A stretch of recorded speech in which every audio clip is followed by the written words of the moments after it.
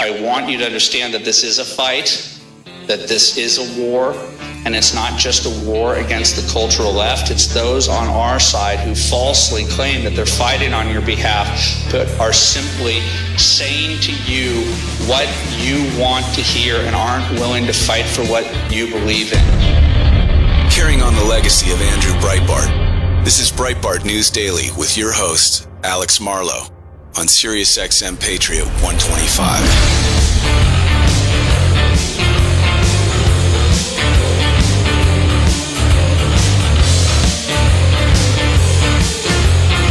Back to the broadcast, Breitbart News Daily.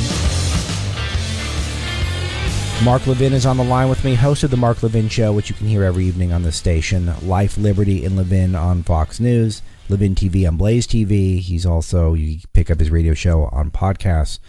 He's on Twitter at Mark Levin Show, Mark with a K. Mark, it is great to have you on the broadcast. Also, you're the author of many books. The most recent one is Unfreedom of the Press, which is my favorite of the many books of yours I've read. It's great to have you on. Thanks for joining me. Thank you. It's my pleasure, Alex. So we've got a lot to talk about, but there's been something you've been talking about a lot on your show about what kind of country we want to leave for what grandparents and parents want to leave for their children and grandchildren. And I think it's such an important concept. And on my show, I'm very analytical and I'm breaking down the moment-to-moment news cycle. But sometimes we lose track of really what's at stake coming up here in 2.5 weeks. And some people are voting now, as we all know. And I want to talk about this concept in general, and I got one specific, and then we can get into some of the news of the day. But speak to us about this broader concept, because this is so important for my audience to think about. Well, you know, every great republic has to make a decision. And every republic in the past has made the wrong decision. Athens is gone. Rome is gone. The great British Empire really is gone. And our country, relatively speaking, when you look at these former democracies, as I say, Athens and Rome, they existed for some time. We haven't been around that long. And you can see we're really fighting two wars on two fronts. One is with China. That to me is the existential foreign policy threat. And then the enemy within, which is the name, believe it or not, of a Robert Kennedy book. And it's absolutely true, the enemy within. And it's the enemy within that's going to destroy us.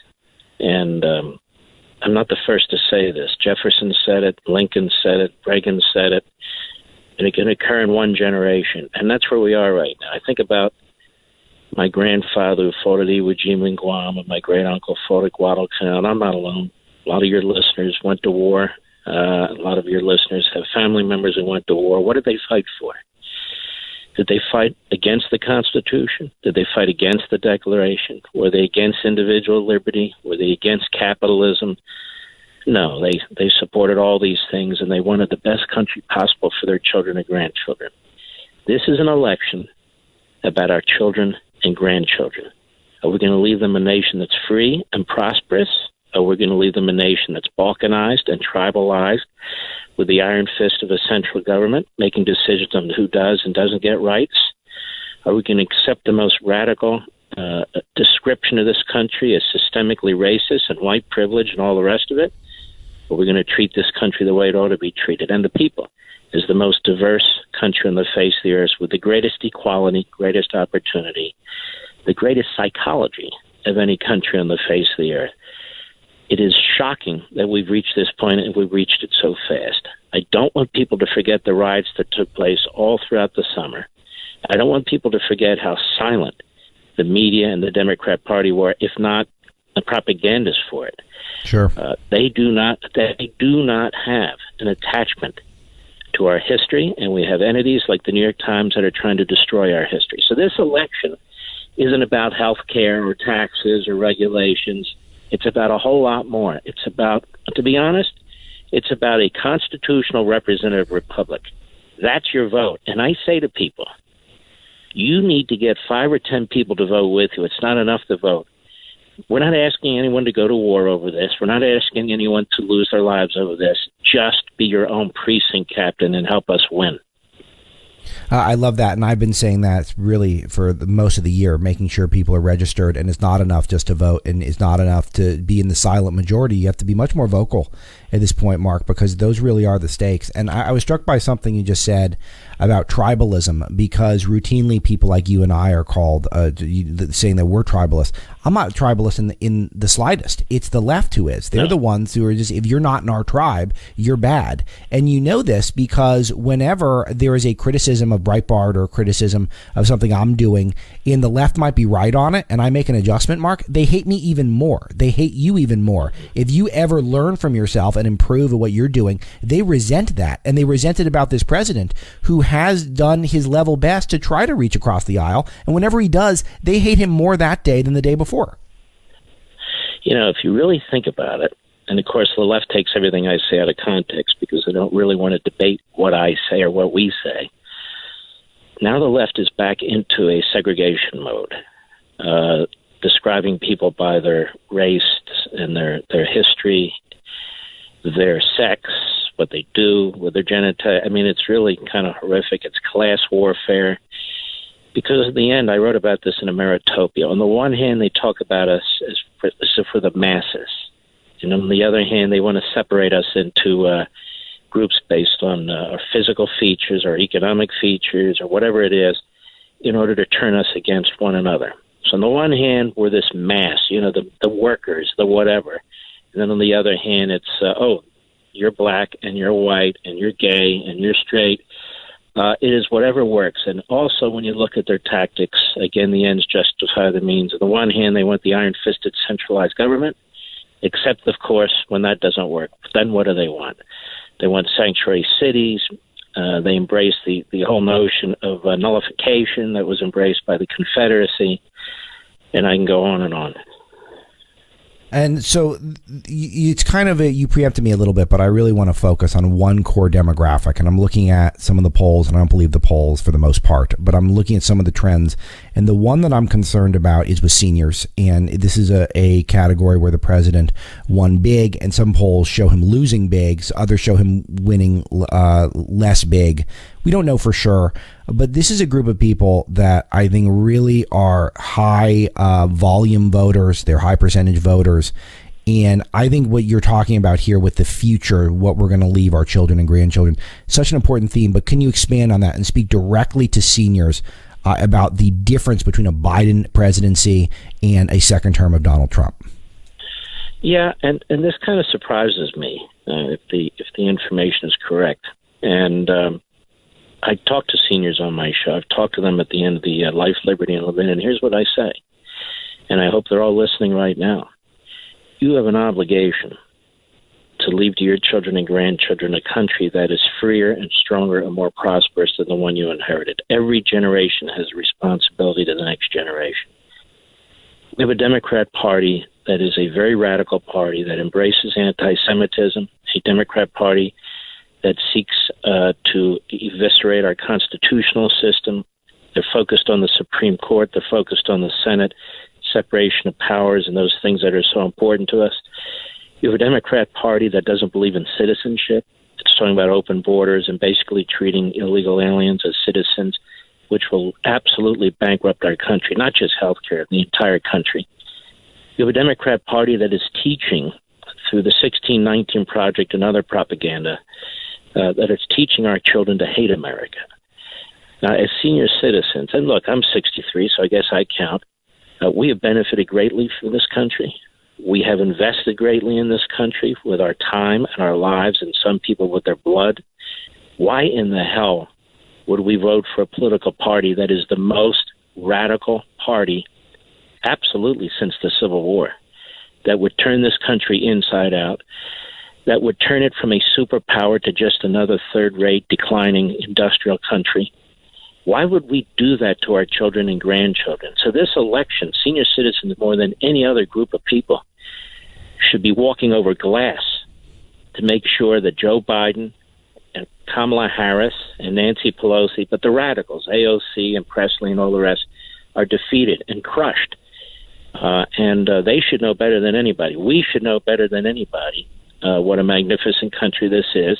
And we damn well better come out in big numbers and do the right thing. Mark Levin is with me, host of the Mark Levin Show on this station, as well as terrestrial stations, Life, Liberty, and Levin on Fox News, and Levin TV on the Blaze TV. And you should read all of his books. I read all of them. And Mark, you're speaking to something that's just so important, because I think a lot of people want to excuse not voting for Trump because they don't like some of his tweets and they don't like some of his boorishness from time to time.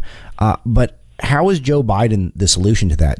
I watched Joe Biden call the president of the United States a clown twice to his face on national television 2 weeks ago. I watched him repeatedly tell the president of the United States to shut up. This is all stuff that I'm not exactly an old guy. I'm 34 years old. My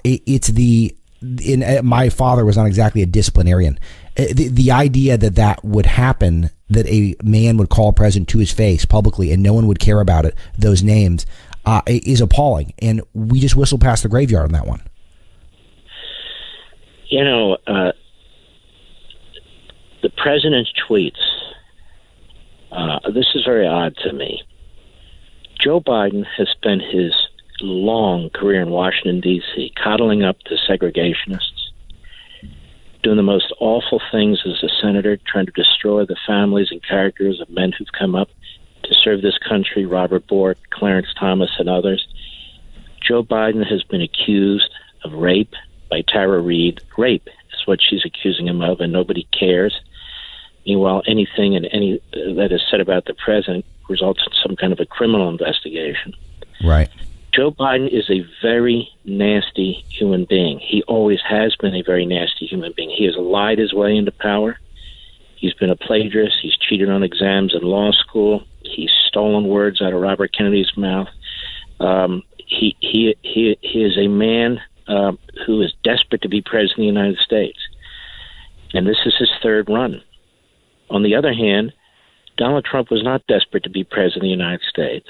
And he comes out of the private sector. He remains an outsider. He's stirring things up. We need things to be stirred up. And why does he tweet the way he tweets? Because he's one of us. Each one of us. I tweet the way he tweets. Many times I talk the way he talks. People may not like it, but he's not one of these rehearsed, polished politicians. He is a down-to-earth guy who talks the way that most Americans talk, and he tweets the way most Americans think. I'm just being honest about it. And people may not like it, but so what? And let's look at his policies. Look, I'm going to be honest with you. He has been spectacularly successful, particularly given the fact that they've tried to destroy his presidency even before he became president, and he has a party, the Democrat Party, that is doing everything it can to cripple him. So when you look at what the stress he's been under, the attacks he's been under, the party that he has faced right now, he has been a spectacular president. And then I would say to people, most people haven't taken time to read the 110-page Communist Manifesto.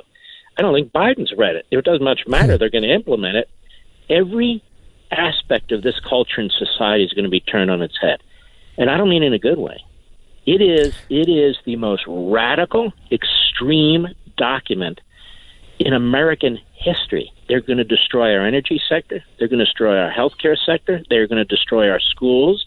They're going to destroy our suburbs, and they're going to do it as fast as humanly possible. Look, I live in Virginia. The Democrats took over for the first time in modern times the Assembly, the Senate, and the governorship. They have rammed through the most radical abortion laws, gun laws, taxes, and so forth, and they move. It takes 2 years. It takes no time at all. The country, since we're so detached from our Constitution, and we are, in many respects, we're a post-constitutional country. And I've talked about this before. And because of that, because so many of our firewalls have already been breached, there's not a whole lot left to breach. And so they're going to make a run, for the final jumping over these final firewalls in 2 years, and they're telling us that. So this is so important, and to worry about tweets to me is so Mickey Mouse. It's so absurd. It's exactly. The house is burning down, and I'm worried. Did I lock the front door? I don't know if I locked the front door. The house is burning down. And that's what I want people to hear. And it's not even, it's even beyond that, because it's also that, as you said at the start, Biden's a nasty guy. So if you think Trump is a nasty guy, well, Biden's not the solution to that. So, and he's just a guy with worse policies, and I think worse ethics. And look at who the president's brought in. And this is where I want to segue, Mark, and you've been very generous with your time. I really appreciate it. The Supreme Court confirmation hearing seems to be coasting along for Amy Coney Barrett, who's a true class act. And then you have this contrast with the other news cycle that's going on is with Hunter Biden, who literally the photo surfaces with he's got a crack pipe hanging out of his mouth, and you can't even tweet it without it getting censored. Yeah, the left. Let me say this: corporate America is now thrown in with the left. You know, they used to play footsie. You can see the U.S. Chamber of Commerce is now thrown in with the left. They've thrown in with the left because they think the left is going to succeed in the end. Whether we win this election or the next, they figure we're one election away, you know, from what I call a meritopia, the left taking really strong control of the country. And corporations are that way. You know, corporations can survive under fascism. They survived during the Third Reich. They'll do whatever they have to do if they have no conscience whatsoever. And unfortunately, that's what we have in corporate America. Not every corporation, but too damn many, no conscience whatsoever. So much like the left. And so this is a huge problem. Look at the money. We haven't talked about this, but very quick. Look at the money Joe Biden is raising. He has hundreds of millions of dollars more than the Trump campaign. And it's not because of little donors and that sort of thing. First of all, there's serious questions about where some of this money is coming from. Much of it's dark money. But also we know that Wall Street's thrown in with him, that major corporations have thrown in with him, and even putting him aside. They've thrown in with Black Lives Matter. They've thrown in the most radical elements in our country. You know, even if, you know, me, you're going to laugh at this. I like watching, say, the History Channel or HGTV just to get my mind off stuff. And the commercials are all political for the networks. That's right. And you go, oh, my God. And then our culture in elementary schools and so forth, pushing this ideology and this agenda. So we can, you know. No, it's amazing. So my version of that is I watch the Golf Channel, and the golf has been very wise that they've steered clear of the politics entirely, not taken a side one way or the other, and I think it's helped. UFC, which I watch. Yeah, and so it's aside from the commercials, all the ads are all woke now. They're all woke corporatism, and all the richest, most pampered, largely white people on the planet acting like they're down with the struggle. It's so cringe-inducing, Mark. Yep. And by the way, I watch the UFC. It's the best. I mean, every now and then you got to close your eyes to the violence, but still, it's. I go there for the non-political stuff. Well, what this tells you is, and Andrew used to talk about it, we've lost the culture. Right. And so we need to go on offense. We got to win this election. We need to win the politics, and we need to get back into the schools. We need to start defunding the colleges and universities. We need to start engaging at that level much more. And you and I and others, I guess, will be talking about this more in the years ahead. But sure, November 3rd is absolutely crucial. I just want your audience, bring 5 or 10 people with you. If you don't bring them with you, get them to vote early. You're the Thomas Paines, you're the Paul Revere's. That's how crucial this is.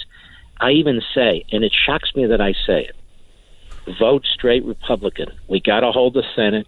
We need to get rid of Pelosi. We'll work out the details later. But this is now one ideological army against us. Us, who are we? We are the Constitution's defenders. The Constitution's on the ballot. Look at it that way. It's so well stated. I got to get your quick take on Judge Barrett and how the confirmation hearings are going and how they differ from, for example, the Kavanaugh hearings. Any thoughts off the top of your head? Oh, she's fantastic.